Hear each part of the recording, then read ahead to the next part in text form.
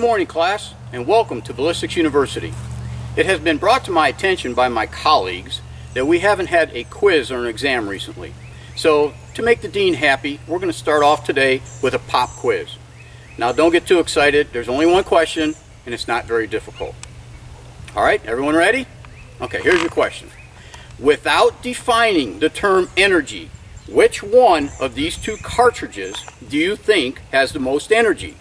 The 22 rimfire or the 44 Magnum? All right, everybody got their answer?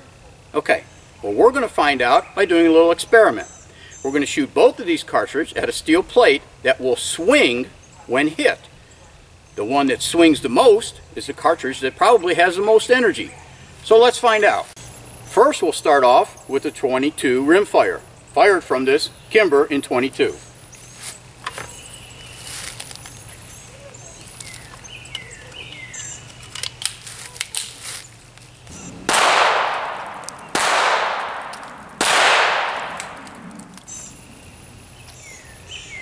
And now we'll fire the 44 Magnum through this Smith & Wesson 44 Magnum.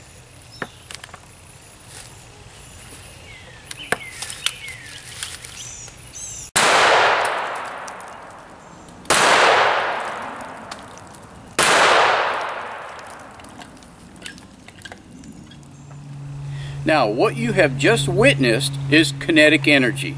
And I think we pretty much agree that the 44 Magnum had more kinetic energy than the 22. Sir Isaac Newton pretty much defined the term kinetic energy in a lot of the papers that he wrote. He described kinetic energy as the energy possessed by an object in motion. Now, for motion, you have to have velocity and you have to have the mass of the object in motion. So he came up with this formula that basically says kinetic energy equals 1/2 times the mass of the object moving times the velocity squared. Now, if you look at this formula, you can see that if you double the mass of the object, you'll have double the kinetic energy. But if you double the velocity, you'll have 4 times the amount of kinetic energy because the velocity is squared. And an example of this is if you drive your car at 30 miles an hour and slam on the brakes, and then you drive your car at 60 miles an hour and slam on the brakes. Well, it's going to take you 4 times as long to stop at 60 miles an hour because you have 4 times the amount of kinetic energy. Now, we can do the same thing with bullets. Let's take a bullet that weighs the same, just like your car weighs the same, and make it go faster and see what it does to the kinetic energy.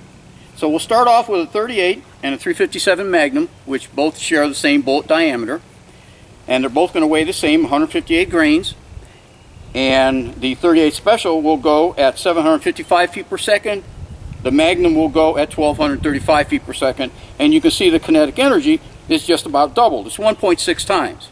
Then we're going to take pretty much that same bullet and put it in a rifle cartridge, a 30-06 rifle cartridge, and make it go at 2,900 feet per second. And you can see the kinetic energy is 2,800, which is 5.5 times more than the kinetic energy with the 357 Magnum, and you're just about maybe a little bit more than double the velocity. So this gives you a good example of the amount of kinetic energy available. So let's see how these bullets impact the target. Let's start off with the 38 Special, 158 grains, 200 foot-pounds of kinetic energy. Let's see how it hits the target.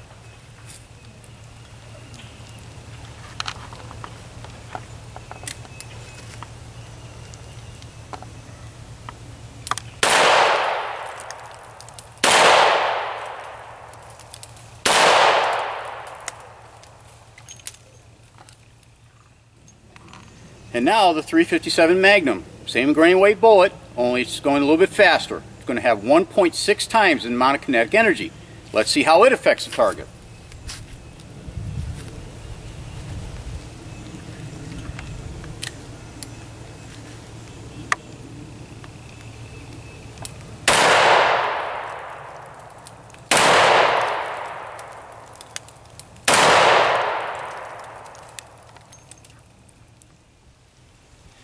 And now for the 30-06 rifle cartridge. Same bullet grain weight, more or less, 150 grains, but it's going to have 5 times the amount of kinetic energy as the 357 Magnum.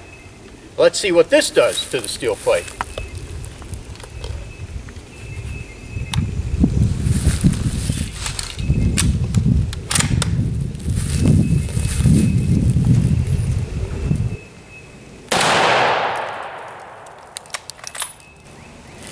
Now these two bullet holes here are the ones from the 30-06 with all that kinetic energy. Actually fired at the plate twice, and you can see the cratering that it did here. That's a whole bunch of kinetic energy. That's why rifles are significantly more powerful than handguns. You've got more powder you can burn, and you get a whole lot more velocity. More velocity equals more kinetic energy. Now we saw that the 30-06 rifle round that produces 2,820 foot-pounds of energy is pretty impressive. It moved that plate quite a bit and darn near made a hole in that steel. That's a lot of kinetic energy. But people don't normally get shot with rifle rounds. They normally get shot with pistol rounds. The 9mm is one of the most popular rounds in the world and is approved by all the NATO forces. 9mm with a 115 grain bullet produces about 350 foot-pounds of kinetic energy. Now, is that a lot or is that a little bit? Well, if you notice, if you remember from the other table, it's right between the 38 and the 357 Magnum. But let's compare it to other things that have 350 foot-pounds of energy and see how that compares. Well, you can take a 1-pound weight and drop it from a height of almost 6 feet, and when it hits the ground, it will have 350 foot-pounds. Or you could take a 10-pound weight and drop it from a little bit less than an inch, and it will also have 350 foot-pounds. So let's take these weights, drop them from that height onto a soda can, and then we'll shoot the soda can with the 9mm and see what the kinetic energy looks like. This is a 1-pound weight. It's a little bit less than 6 feet off the ground. And there's an empty Diet Coke can down underneath it. We're going to drop it and see what it does to the can.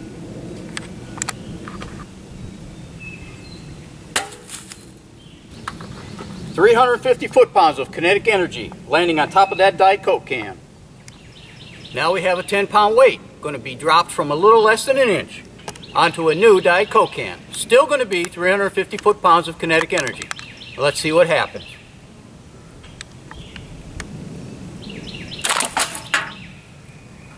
"350 foot-pounds of kinetic energy." And now the 9mm, 115 grains, 1,100 feet per second, still 350 foot-pounds of energy. Let's see what it does to the Diet Coke can.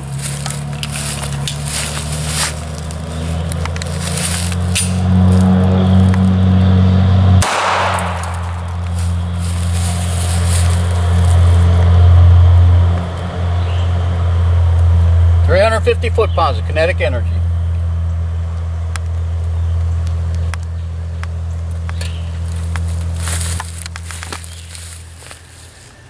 Now all three of these cans were hit with 350 foot-pounds of kinetic energy. These two, as you can see, were more of a blunt force because you had a big wide surface area transferring that kinetic energy to a big wide surface. Here with the 9mm, you can see there's clearly an entrance wound and an exit wound. Bullets don't have a tremendous amount of kinetic energy, but what they do have is the ability to penetrate.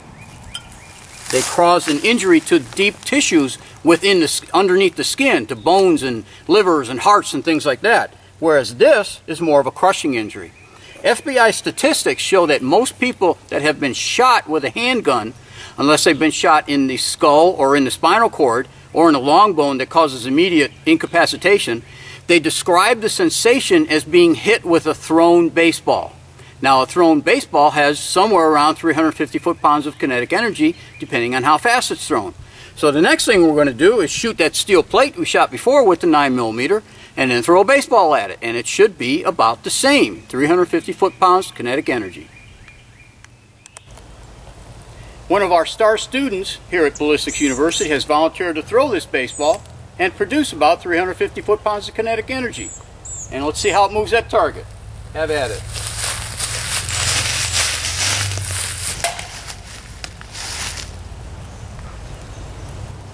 And now the 9mm. Let's see what it does to the steel plate.